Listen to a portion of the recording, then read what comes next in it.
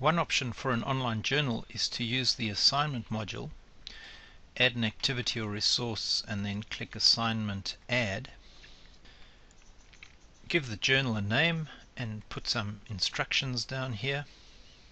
Then the default settings you encounter might be different to these. I'm going to disable the due dates. And then the most important thing is I want online text to be yes.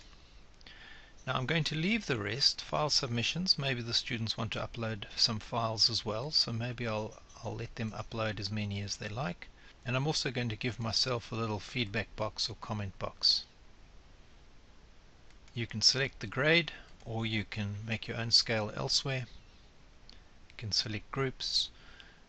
You can set the conditional access. In other words, access to this would be based on whether they've completed other items or not. And you can set the completion conditions here.